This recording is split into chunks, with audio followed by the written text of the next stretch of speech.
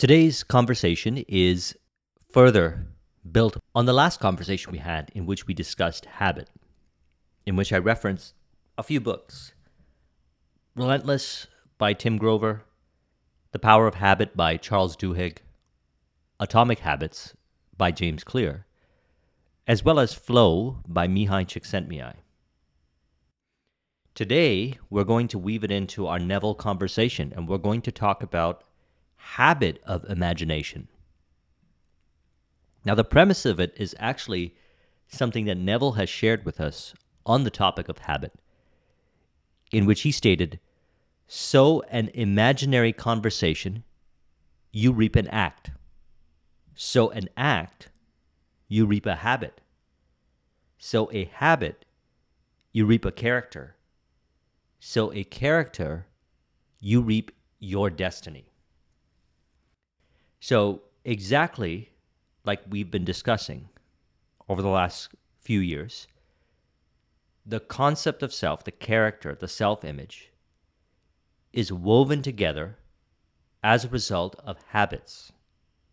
And what we're referring to here in this conversation is the conscious use of imagination, that habit. And he states, now is the time to control our imagination and attention. By control, I do not mean restraint by willpower, but rather cultivation through love and compassion. With so much of the world in discord, we cannot possibly emphasize too strongly the power of imaginative love.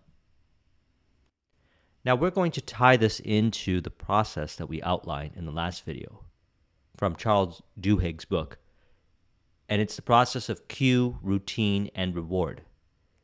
Cue in this regard will be imagination, what we desire and conjure up in our imagination. The routine, from the perspective of impression on the subconscious mind, is the bridge of incidents that is allowed to flow through you that wills the end. So that would be the reward, the end. So our goal is to work with our imagination and build a deeper relationship with our subconscious by working with our imagination more consciously. And we want to do this in the morning, noon, and night. So I want to share my experiences with working with this, as well as some reflections on something that he spoke about, which was brought up in a number of conversations that I've had prior to encountering Neville's information. So that was very synchronistic. And we'll weave it all into our discussion. So, as stated in the last conversation and in this one, and emphasized in this quote here, as he states, you and I are creatures of habit. We get into the habit of accepting as final the evidence of our senses. Wine is needed, for the guests and my senses tell me that there is no wine, and I, through habit, am about to accept this lack as final. When I remember that my consciousness is the one and only reality, therefore I deny the evidence of my senses and assume the consciousness of having sufficient wine, I have in a sense rebuked the consciousness which suggested lack, and by assuming the consciousness of having what I desire for my guests, wine is produced in a way we do not know. So as we've been discussing with Neville's work, integrating the idea that the end, which is imagined, wills the way. So let's discuss this further. Your world is a grand mirror, constantly telling you who you are.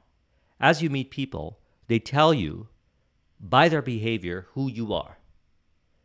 Now, in this quote, he's referring to the opportunities that we have on the day-to-day journey to work with our imagination, and specifically, as he discussed, work and emphasize the power of imaginative love, to see others with love. Now, we have many opportunities on the journey to bringing forth our vision. On any journey to bring forth any vision, chances are you encounter people, relationships, clients, vendors, team members, staff, people that you see wherever you go, during your leisure time, the grocery store. And we have an opportunity to practice loving from a place of imagination, which externalizes in how we relate to others and how they relate to us. Now, I'm going to reflect upon my experiences over the years. In the earlier stages of my personal development journey, back in 2004, 2005, connecting with people seemed to be a hit and miss. It seemed that some people seemed to accept me, understand me, appreciate me. And some people didn't, for whatever the reason may be. But now we know where the cause is. Now, by working with the personal development information and changing how I relate to those people, what I started to notice was that people accepted me. I would be able to have a conversation with someone and they would seem interested. For me, I believe it was something that I read in The 7 Habits of Highly Effective People by Stephen R. Covey, in which he stated, "Seek first to understand, then to be understood." What this allowed me to do, upon retrospect, was to imagine myself understanding people prior to having conversations with them, prior to having discussions with them. And even during the conversations, seeing them from the perspective of I want to understand them. What I noticed was they started to change. And the effect of that was they would say that they were interested in knowing more about me or my business or what I was doing. And this is something that we generally talk about when it comes to communication skills. But when we get to the core of what's really happening here, what we're really doing is we're imagining them from the perspective of love. Because to understand someone is to imagine them as love. To desire to understand somebody and their perspective and their beliefs and their ways of looking at reality and their dreams, their hopes, their inspiration, and everything that is an embodiment of them, which is an externalization of our own being, is to further reimagine that and have it reflected in the interaction, in the engagement.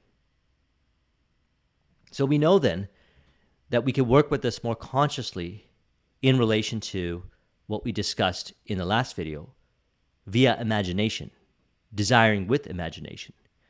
As I had also mentioned in the last video, that I had studied individuals that seemed to always do the things that would be ideal on the journey to bring forth their vision. And I would ask them about how they interpreted reality, how they interpreted different aspects of the journey. And they always seemed to be very joyous about the different aspects of the journey, the people that they were dealing with, the behaviors, the habits, the skills, the different things that they would do to bring forth the vision. For example, the entrepreneur would be excited talking about how they were innovating a product or service, or how they were excited about getting a marketing campaign out because it was going to bring awareness onto their product or service. They were motivated to reach out to their prospects internally because they imagined the prospects becoming clients prior to that, and they were stimulated in their imagination, which unfold in the bridge of incidents via the behaviors and things changing to reflect that end. And I wanted to know what they believe and how they think and how they see reality. So I started to study through their conversations how they were interpreting things. I would listen. I would seek to understand. And I would find different beliefs that I integrated. And I become that because we become what we behold.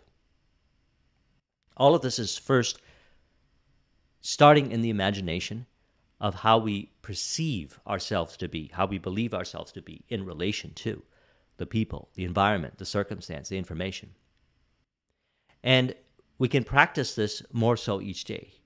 And there's actually something that he mentions in a few of his lectures that someone had brought up to me a number of years ago. I never heard of it, which is actually tied into a sales method, and I saw the similarity, which we're going to discuss.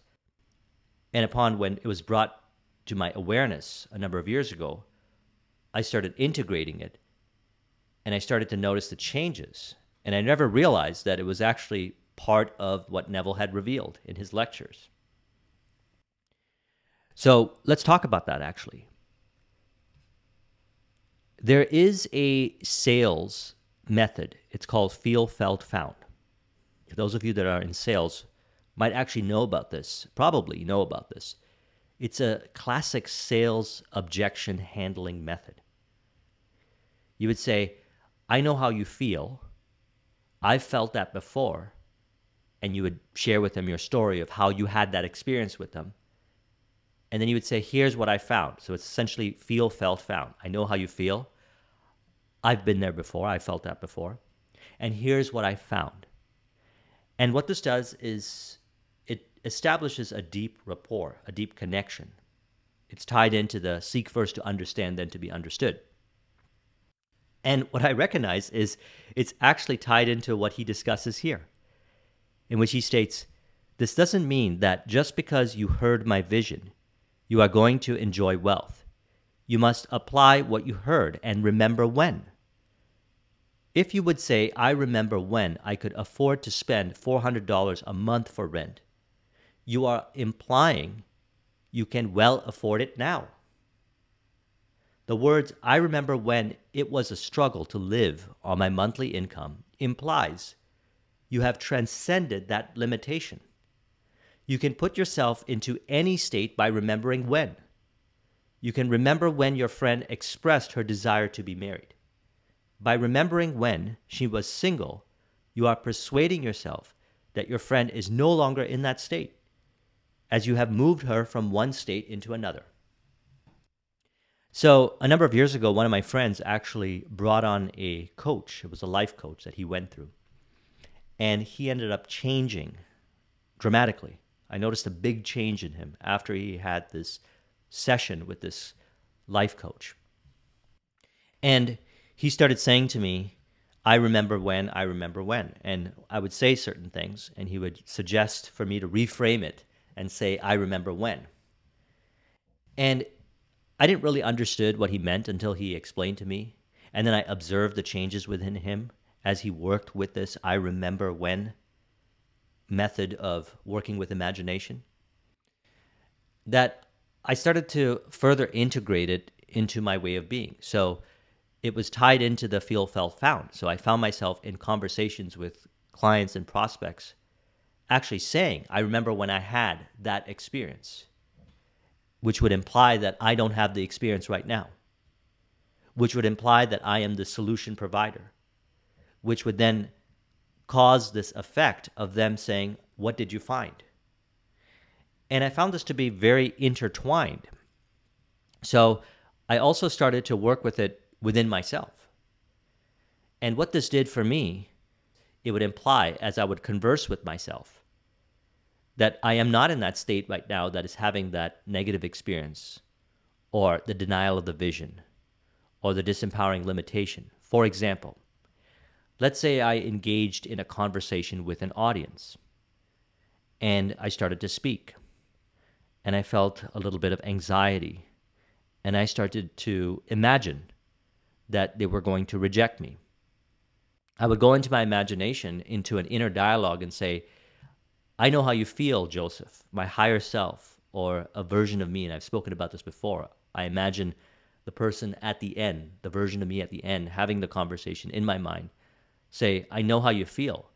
I've been there before. Here's what I found.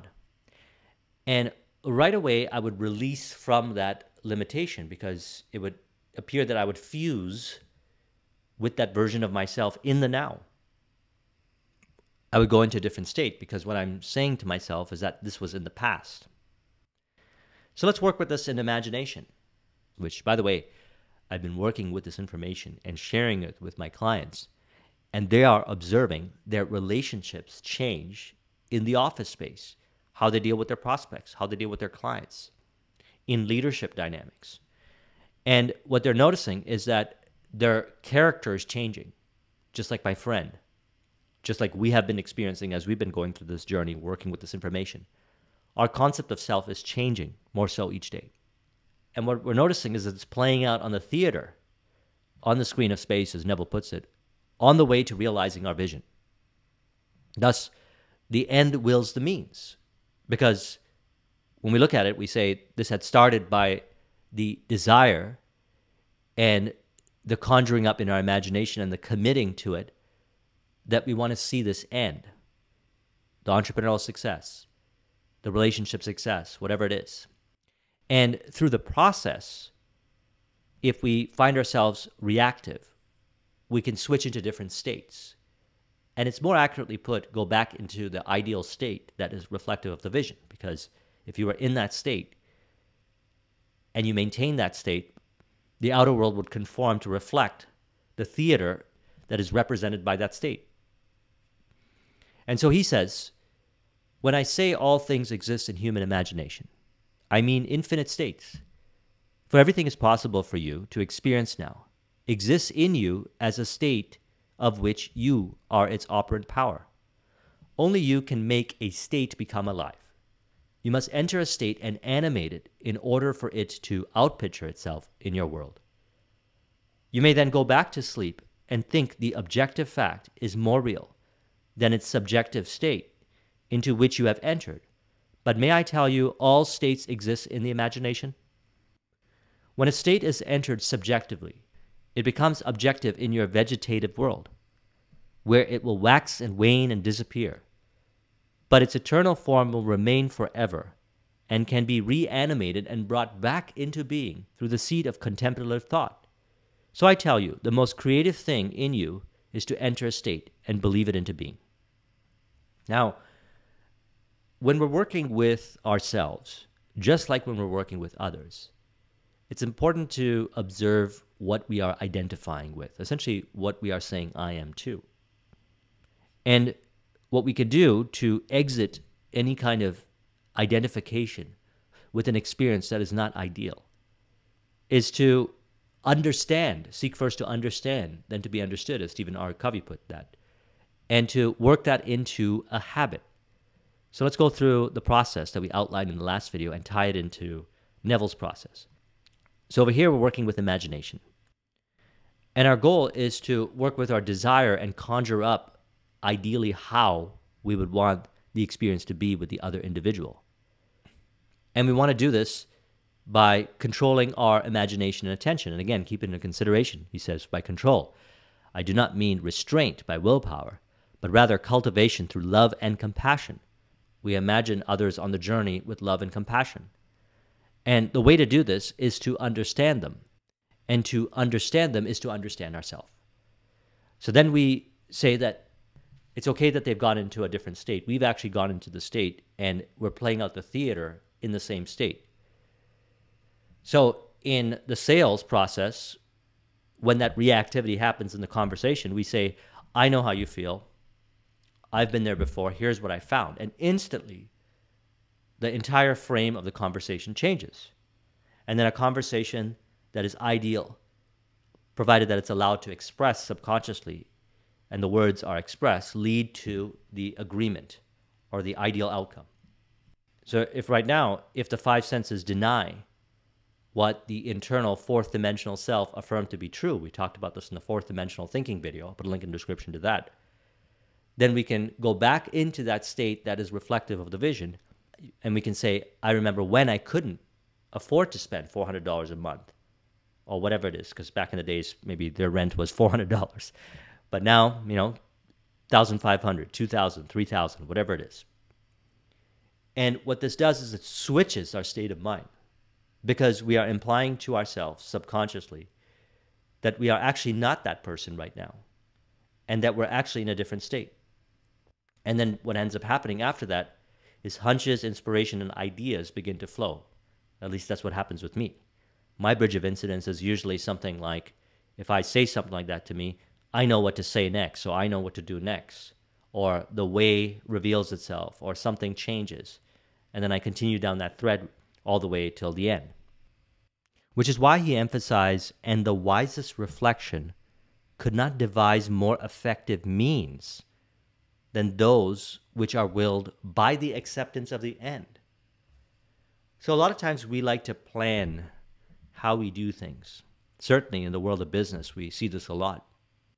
And what I've done is I work with plans and I think and put together guidelines. But what I found is not to be too identified and attached to those plans, because I've seen this play out so many times that if I know that the end is going to happen, that it actually happens in a way that's better than the plans that I had put together. And if I try to force it into the plans, I get out of the state. And then when I remain in that state long enough, it forms a habit, or I have multiple different habits. And then I got to change the habits and bring myself back into the flow, which is in harmony with the vision. So this is actually working with the power of the subconscious, which a lot of times we say the ways are unknown. That's why he refers to as the wisest reflection could not devise more effective means than those which are willed by the acceptance of the end. And this is all happening via our imagination. So all we do is change how we relate to the different experiences. And when we change how we relate to the different experiences, the experiences that we have on the journey to realizing our vision also change. And thus you have more of a flow, deep presence, connected, joyous journey towards the end. This was something actually I reflected upon a while back when I was introduced to the world of business and I was trying out different opportunities, business strategies, and so forth in the earlier stages. And I thought I had a pretty good business model, and I was working to do something in 2008. It was part-time. And I met this other individual who had a different business model, and he said to me, why don't you do this business model? This business model works better. And I said to him, I'd rather do this other business model. And what he said to me was, would you rather get to the destination with a Cadillac, or would you rather get to the destination with, I don't know, whatever the other car was that he mentioned, something that wasn't as close to being as premium as the Cadillac, let's say. And I then reflected upon what he said over the years, and I realized that there are many ways, and we've been discussing this, to get to the destination. And what we want is a joyous journey to the end. And the way to make the journey joyous to the end is to reflect upon the habits that we have and change the habits, because the habits are paving the pathway to the destination. We're going to get to the destination, but there's different ways to get to the destination. And while we might not know all the intricate details of the different aspects of the journey that lead to the end, as mentioned, even if you have a plan, it's important to, as needed, adjust the plan or detach from the plan. Or it could be stick with the plan. That's all guided from within. But however, what we can do to, as Neville puts it, soften the blows, is to practice the act of repentance, which he refers to as doing away with the delusions. So doing away with the delusions mean anything in consciousness that suggests lack or the opposite of love and compassion in relation to what you do and in relation to others. Because as he states, the world is a grand mirror, constantly telling you who you are. As you meet people, they tell you by their behavior who you are. And this plays out all the way on the journey from the moment you commit to whatever it is that you desire to see brought forth, all the way on the journey, all the way till the end. And we have the opportunity to modify the different experiences that we have on the journey that play out all the way. Take the Cadillac or take the other car that you might not want to go in, all the way till the end. And that's a preference in the matter. And that's done by the concept of self, the self-image, which is made up of the different relationships, behaviors, interpretations that we have about ourselves in relation to others on the journey. And we do this by, if we find ourselves going into different states of mind that are not in harmony with the vision, we use a process similar to what Stephen R. Covey had shared. We seek first to understand the others or the different attributes in the journey, and then we feel understood, and thus it externalizes as an understanding. So this is very powerful. So we've been speaking about prosperity, and we're going to do more discussions on prosperity, which is one of my favorite topics to discuss. And this idea of, I remember when it was a struggle to live on my monthly income, is an instant affirmation that you are now in the ideal state of mind that is in harmony with the vision, exactly where you want to be. And now what ends up happening is imagination becomes the cue, what we desire to see brought forth, or to imagine from a place of love. As he states, we cannot possibly emphasize too strongly the power of imaginative love on the journey. Practice this morning, noon, and night. When you wake up, through the affirmations or the inner dialogue or what you imagine, throughout the day as you experience interactions. You don't have to do this all the time, a little bit more so each day. And then at the end of the day, before going to sleep, working with data, as we've been discussing in the last few Neville discussions. And then what ends up happening is we automatically express the ideal behaviors, the ideal capabilities, skills, the ideal ways of being, which through the affirmation and the repetition of doing that, the experience, the embodiment of it, it becomes the character, it becomes the ideal self-image that is one with the vision. And that ideal self-image, which is made up of assumptions, beliefs, interpretations, perspectives, meaning, is what is playing out as the theater of how we relate to others, all the way to the destination. So let's further integrate this with an affirmation. We say, I realize that I have the power to work with imagination, reorient myself back into my ideal state of mind. I remember when I was not in flow. I remember when I was not earning what I desired to earn. I remember when I didn't have the prosperity. I remember when I didn't have the ideal clients. And I am the ideal person that I had aspired to be on the journey to realizing my vision. If you want to copy this mind map, the link is in the description. Thank you very much for watching. I'll talk to you soon. Take care.